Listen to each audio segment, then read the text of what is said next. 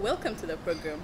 Today we are going to speak to a well-known media personality who many of you have listened to on radio and some have watched her on UBC TV, Jackie Lumbasi. This is The Shift. I'm Ashaba. There has been an increase in the number of women working in media as compared to back then when it was dominated by men. Jackie Lumbasi shares the tale of women in media. Welcome to the program, Jackie. Oh, thank you, Good Carol. to see you. Thanks, good to see And you thanks for too. making time. My pleasure. Thanks for hosting me. All right. Yeah. Now, to start with, briefly tell us, maybe, who is Jackie Lumbasi? For those who may not actually know. Oh, man. A firstborn in a family of 5, a very loud, jolly person. Yes. Jackie Lumbasi is also passionate about the media and communication generally. She's very outgoing and friendly. That is And evident. that is evident, you know. And she also can be strict at times. A poor timekeeper, but learning, improving. Yeah. Media personality. Then what timekeeper? But no, I make it on time for the show in the morning. So I'm not that bad, but I tell myself that so that I improve. Okay. Yes. And what are some of those fond childhood memories you cannot forget? Fond childhood memories. Wow.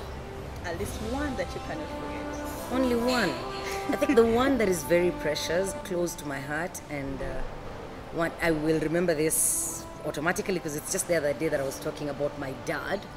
I remember when he lost his job. I'm the firstborn, and the guy lost his job when I was in P5. And we're all wondering, what is going to happen? Then there we are, we leave the company house and moved to some slummy area in Nairobi. And my dad had to take on a job at a construction site. Because the job had ended, he didn't know like the most immediate thing to do was to take on a casual job for then as he plans his next move. And I remember my sister was we were in the same neighborhood, but a bit of, maybe a few kilometers apart, but not very far. And my dad took a job in the middle of the two schools. So I had my sister and my brother in Westlands Primary, I was in Green Primary, and my dad was in between. He would call us over, like we would meet for lunch at that place. And so picture, it's a construction site, and you know the kind of lunch they serve there. Yes. But that is all that my dad, exactly, and that is all my dad could afford. But still, we would go there, he sits with his children, and we eat this, we are laughing, having the greatest moment of our lives. We would finish lunch, we go to school, and later we would walk back home. And it was lovely. I think, for me, the fondest memories are those that I created with my family. We were very close, and we've always been. Briefly take us through your education background. How was it like? Yes, it was a smooth one. I guess like many of us, there would be times when there would be no school fees, but things would be made easier because my dad was committed, my mom was also committed, and so once in a while when the money wouldn't be there, they would come and talk to the school administration, would be allowed in. I wasn't your student. Okay. I won't lie, I wasn't a student. I was more playful than. If I went back to my childhood now, I think I would concentrate on studies. But so then I go through primary school in a place called Kitale. Kitale is where I was born. That's my home. Then my father gets a job in Nairobi, so we go there. We join him at some point.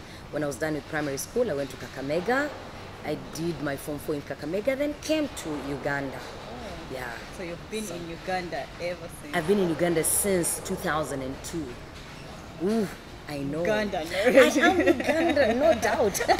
And it also didn't take me long to learn the language because my mother tongue is Luya, Bukusu Luya, which is a Bantu language very close to Luganda, which is commonly used in Kampala. So whenever they're speaking. Not just click. You can speak. I review Bukede on the Big Breakfast Show. What are you telling me? Right. And when do you think of joining media? Was it something you wanted way back since your childhood? Okay. How did you learn in media? When I left Kitale and went to Nairobi, my English teacher in class 5, he taught me 5, 6, 7, and 8, is a guy called Bernard Otieno. He's a sports commentator. He still does that until now. So besides doing sports commentary, he does that for even international sporting events. He was anchoring news on the state broadcaster in Kenya. That's the UBC of Kenya. Okay. Yeah. So I remember he made a remark. After a few months of me being in his class, he called me aside and he said, "You're amazing. You came here the other day, didn't know any English word, but you've learned English so fast." You know, he didn't know that I had to learn English because in my neighborhood, my sister would play, because my sister was in Nairobi earlier than all of us. And so she would be playing with her peers, the other kids in the neighborhood, and they would be using English. At times she would avoid playing with us because we didn't know English. So I had to learn in order to fit in. And my teacher thought, "Oh, you're very good." And I think one day, I remember he told me that. He said, "One day, with that English of yours, you should work on radio." Yeah, I looked at him and said, "Oh, teacher Bernard, I think you're lying." Yes, it didn't make sense then. And we're having this conversation in P5, first term of P5. But then he remained with me all the way to P8 and he kept reminding me. So when I joined high school, my friends thought I had a unique voice, and very few of them believed that I had actually studied in a village school, because it was a village school where English wasn't the first language, you know. Yeah. And You used to use Swahili. yeah, we used to use Swahili. At times we'd use our mother tongue and we'd be beaten for it. But so I joined high school and they feel like, "Oh, you speak very good English, you know, better than most of us." And I thought, "Oh, thank you, Lord, that's interesting." So I finished high school. When I came to Kampala, I remember even my principal at UMCAT said the same thing. Bale Francis was my lecturer, and he said, "Oh, you have a stunning voice and you're eloquent." God, I thought, wow, That encouraged you. That encouraged me. But so the seed was sowed when I was in primary school, when this guy who was already in media thought I had potential. And speaking of the good English, I can attest to that. You really have good English. Oh, I think that's why you thank attract you. so many listeners on radio, even when you used to be on UBC. You know, Yes. that voice is really attractive. I thank God for the Yes. voice. I took it after my mom. Well, I sound like my mom. Is that the correct way to put it? Yes. Because my mom, myself, my mom, and my sister sound the same. Okay. We all have that huge, husky, deep voice. Okay. Yeah. And you said you're the firstborn. Yes. How many girls are you? Two was there girls. any discrimination? Maybe did No. the boys go to school? Oh no, there How wasn't. Was it like? Oh my, we're 5 of us, 2 girls and 3 boys. I come from a liberal home, and I also come from a loving home where our parents loved all of us equally, and if we lacked, then we all lacked. There was nothing like let the girls get before the boys or And let the some boys. parents used to do it. Some actually still doing it, Still do especially it, in the yeah. rural areas. I know that, What yeah. can you tell them? No, no, honestly, for me, discriminating against children based on gender is so wrong. It is so wrong, yeah. I haven't seen it, like with my own eyes. I've not seen it happen, but I hear stories, Yeah. especially from the olden days. I don't know how many people are still doing it now, but Actually, the numbers have gone down because people are Sure. now sensitized Yeah. and thinking. So, yeah. that's the thing. That is how it Situation should is be. better. Yes. You joined media. Which Yeah. year was that? That was in 2000 and towards the end of 2003. It's 2004 because I think I first started working in December 2003. Okay. Yes. Now, since that time Yeah. till today, how can you rate the state of women working in media today? I would say we have made huge steps, to be honest. Yeah, Okay. I would say we've made huge steps. I remember when I had just joined media, I was comfortable anchoring news, and that was it. But then, after anchoring news for so many years, I decided to leave it. Walked into a radio station, that's Capital FM, and I said, I've been anchoring news at this Christian radio station, but now I would like to give a shot at presenting. Yeah. They didn't ask whether I had a program idea. No. Yes. There are certain places that have already established programs, Yes. and incidentally at that time they were actually looking for a presenter. So I went in and I was given an opportunity. I started by doing the weekend show, and later on was promoted to the breakfast show. If you ask me, if women had not had an impact in the media, then maybe I would never have been accepted into the presenting arena. This guy would have just said, you're a lady, you stay in there. And probably even I personally would not have seen it in me, the ability to do this. Gone are those days when women would sit back and say, it's only the guys that can do. Oh, it's a political talk show, let the guys do it. Oh, it's handle that. Exactly. Oh, I can't handle that. Can't handle the camera. You understand? We all doing this, There's another guy and another lady who will be doing a health program. So surely times have changed.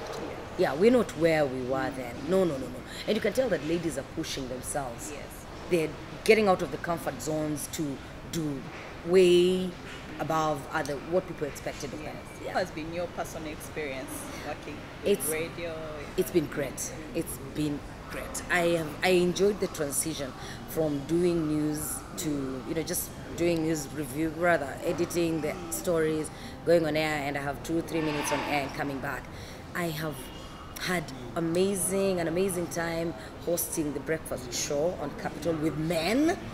Yes. How is it like? It's good. Stubborn guys. They are very stubborn.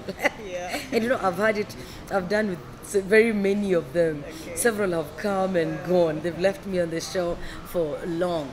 But it's always been a pleasant experience, and especially when the people that you do the show with treat you as an equal. Yes. I've not had an incident where my co-host said, "Jackie, shut up because you're a woman." No, they didn't. We sit down, we're doing show prep, my opinions will be considered. If we're coming up with ideas, I will bring mine, they'll bring theirs, and I've not been sidelined. I have not. As a result of that, it's been enjoyable all through. I keep saying, in my world, when you ask me, so how does it feel to work with men, or how is it for a woman in the media? I don't know. I've never had an answer to that question because I have had a smooth experience all my years, and I've never had this outright treatment of, you're feminine, and so this is what we'll give you. There's not been that at all. And I also think it happens because I show them. I think even the way you carry yourself. That's the thing. I wanted to say that. It depends on how you carry yourself. I have not gone into this job to look for sympathy.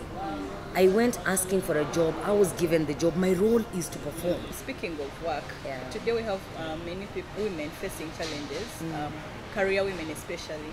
They are failing to balance work and family. They are thinking of work. What advice would you have for them? Find a balance. Yes, find a balance. Because none of us, there could be someone out there, but very few of us have just one job to do, or just one role. You'll walk into an office and the receptionist has to attend to the phone, but she also has to direct people, she also has to welcome them. Those are different roles. If you're going to concentrate on answering the phone, who's going to direct the guests? So one area will suffer. All of us have those different busy areas of our lives. It's important to strike a balance. Work is important, family is important. Of the two, there could be one that is more important than the other. So is it family that is more important? But also, family, maybe I'm the sole breadwinner. I need to work to make sure that the family survives. So it's up to you to work out your time. What do you think of women today in Uganda, in Africa? Have we been empowered? Or do we understand the word empowerment? I would think, have we been empowered? Yes. We have. I think the environment, the society has empowered us, but we've also empowered ourselves. Our thinking has changed. We're seeing women go out there to earn a living more and more. We're seeing women that are more passionate about sharing the bills at home.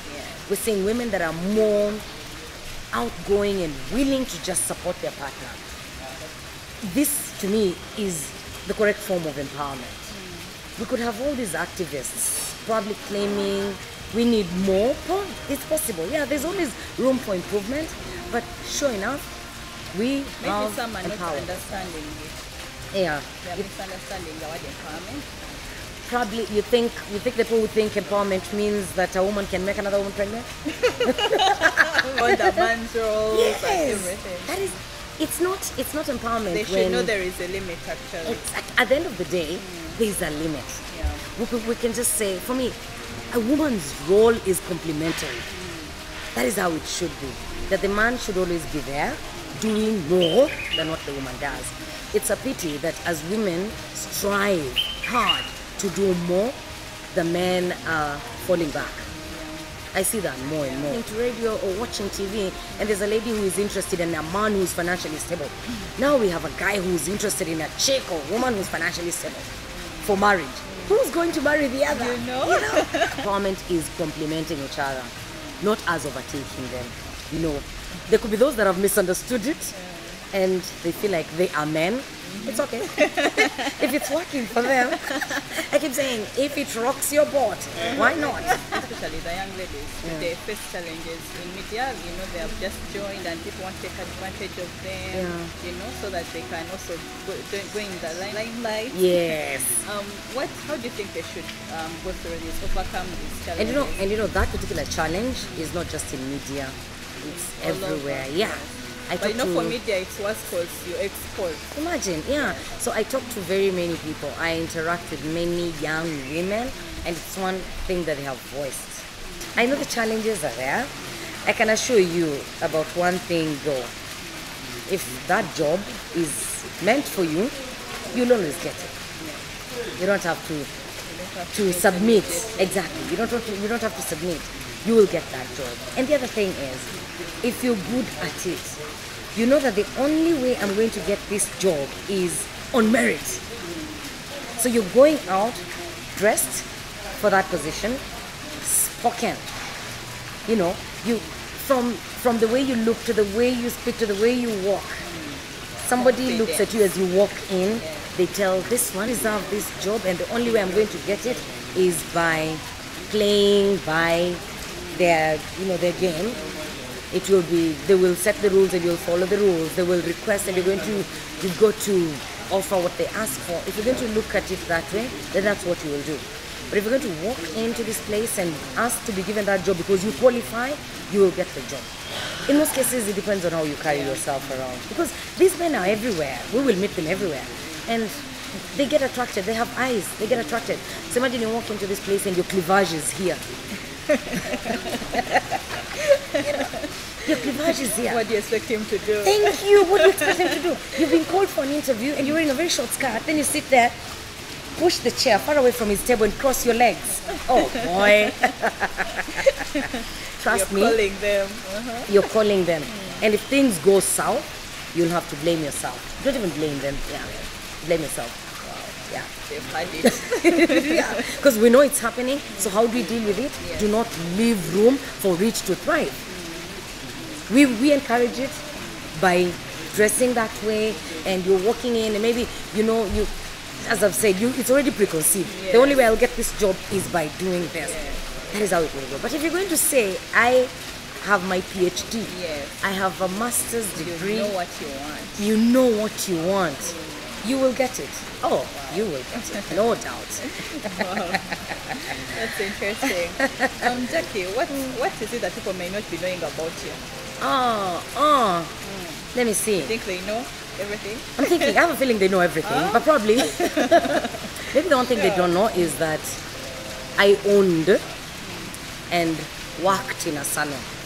Are those two different things? Yeah. Like you see these fingers, I can plait hair, I can palm hair, I can do, because yes, when I didn't have school fees to join campus, my dad opened for me a salon, so I did all those things. Yes. So you know everything to do with the salon? I know everything to do with the salon. The other thing that I did, which I just haven't done for a while, is baking. I baked cake, and not just baking cake. I did wedding cake. Commercial. Commercial. But commercial in the village, very many years ago. Wow, so it's been a while. It's been a while, and I will not lie to you, it was not anything like what we see now. But The fact that manual thing. you know, it was very manual. My God, exactly. The icing tool was a plastic thing. First you mix the icing sugar yourself, then you got to put it in that plastic thing, and the decorations. It was a lot of work. Things that maybe very few people would know I did. And what are some of those things you can maybe tell us that have shaped you to be what you are so far? Oh. What The would that path be? that you've taken.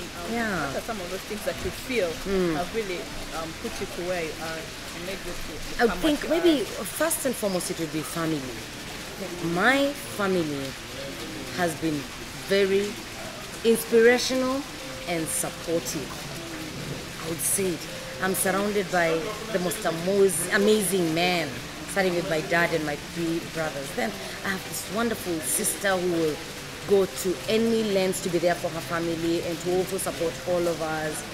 I come from that kind of home where if you say it's media that I want, they will do anything possible to support you. Yes, they'll get you the job, rather the money, they will support you.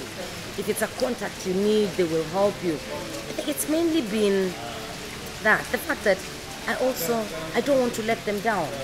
That in everything I do, I have this family that has supported me all the way, and I want to be the best version of myself for their sake. And speaking of family, do you have a family of your own, like you as Jackie? Do you have As a husband, children? Oh no, I don't. No. Okay. Not yet. Still yes. waiting. Still waiting. Do you have a slogan that drives you in life? I think for me, life is more enjoyable, easy when you're yourself. Because every one of us can be the best version of us, as long as we purpose to be that. Identify ourselves. Exactly. Identify the strengths, work on them, be the best version of yourself. Don't try to be someone else. When it comes to prayer, are you a prayerful person? Oh. Or you actually don't know church? I know church. Hey! I know church. I am a godly person. I am very prayerful. Really? Yes. I'm not saying I'm perfect, but I also know that the living God loves me just as I am. Exactly. So I worship a lot. I serve in my church as an usher. Okay. Oh yeah. That doesn't mean I don't party or do something. No, I still do it. Well, at least you remember Exactly. God. Yes, I live life to the fullest, but I acknowledge the fact that there's a God. I am everything that I am, what I am, purely by God's grace. Do you have a favorite dish? Please say it in some Luganda that you said you know. Oh, You Andy. can sample us. Kati favorite dish. Njagala nnyo binyeebwa.